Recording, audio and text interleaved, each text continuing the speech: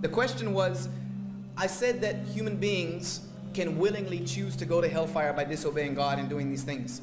But doesn't Allah, the Creator, already know who will and will not go to heaven or hell? And hasn't that already been ordained? Therefore, how is it that we're making that choice when that choice has already been made for us? It's a very good question. And it's an issue that within the religion of Islam, many deviated groups have broken off the mainstream Islam based upon this issue of predestination. We as human beings don't really concept or comprehend some things about God because of our limitation of our minds and our faculties. We look at the world through the prism of our eyes. This is how we see the world, through the faculty of our senses, our eyes, our ears. We need them, correct? We don't look at God like this. We look at Allah is that He sees without the need of eyes. He's not in need of anything. He looks at everything in a way that we can't comprehend. He sees the past, the present, and the future all very easily. For us, we have to see the world through the prism of time. Can you watch a movie and see the beginning and the end at the same time? Has anyone had the capacity to watch a movie and see the beginning and the end at the same time? Can you do it? No, you have to watch it from beginning to end as it progresses. God does not see the world like this. He doesn't see His creation like this. He sees all of it comprehensively. And He has the most intimate knowledge about things. The Creator knows everything that has happened. Everything that has ever happened at any place within existence. He knows it perfectly and knows everything about it since the thing of time was created, since time itself was incepted. He also knows everything that is presently happening everywhere perfectly within His existence and creation. Everything. He knows it perfectly, intimately, even what you're thinking right now, even what you're feeling. He knows it. He knows everything that will happen at every time, every place, until there is no such thing called time anymore. That means forever and ever and ever, infinite. He knows all of it. And then also He knows something else, which makes His knowledge something we are unable to comprehend. He also knows what will not happen. But if it were to happen, He knows how it would happen. He knows what will not happen. Meaning if you were given 3 choices in life to do A, B, or C, not only does Allah know which one you will choose, but He also knows which ones you will not choose. But if you chose them, how everything would be different. That's what's called ultimate knowledge that we as human beings can't comprehend. Therefore, yes, Allah has already written in His book whether I will go to heaven or hell. He wrote that in His book before anything existed, that I will be a Muslim and I will go to heaven or hell. That's it. But He did not make that choice for me. He already knew what I was going to do. He knew every choice that I would be given in life and how I would make that choice and how that choice would determine my life and how I ended it. That's ultimate knowledge. If everything is destined by Allah, and if I commit any sin, then who is to blame?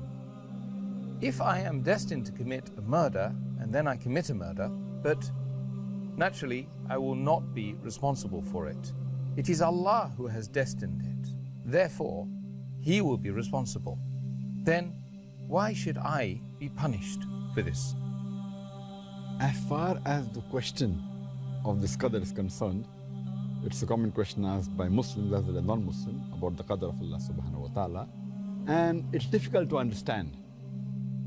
I'd like to give an example for people to know that Allah subhanahu wa ta'ala has ilm ghaib, has knowledge of the unseen.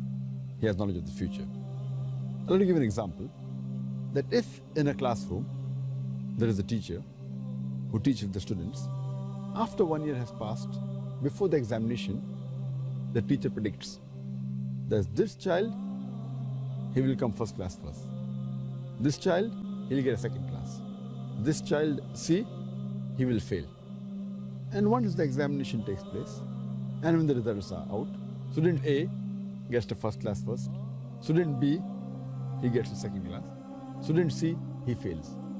Now the question I would like to ask is that just because the teacher predicted that the student C would fail, can the student C blame the teacher, saying that because the teacher predicted that I will fail, I have failed? But naturally the answer is no. The teacher predicted that student C would fail. But student C cannot blame the teacher because the teacher predicted I will fail, therefore I failed. The student himself is responsible.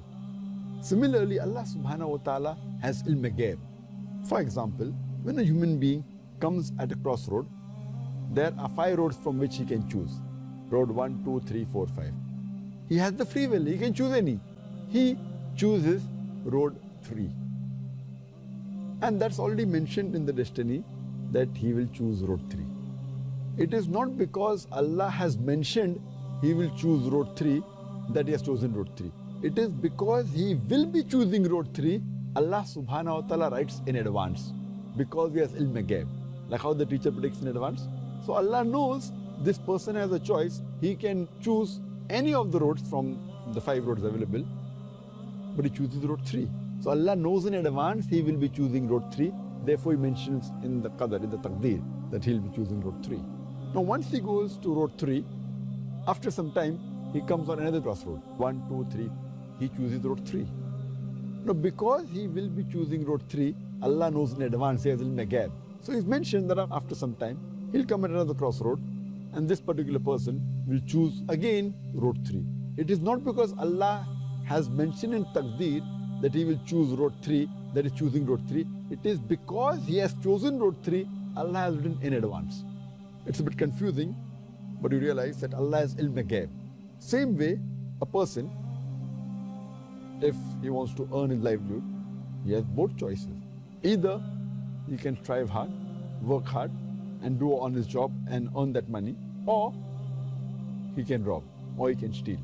The choice is this person prefers to steal. Now Allah knows in advance that at the age of 25, he has the option of working hard and earning honest living, or stealing. But this person steals. So Allah knows in advance he will be stealing. Therefore Allah has written the Taqdeer he will steal. It is not because Allah has written that he has stolen. It is because he will be stealing, Allah has written in advance. So similarly, if a person commits murder, it's his choice. He can either not commit murder or he can commit murder. Choice is his. And he commits murder. Who's to blame? He's to blame.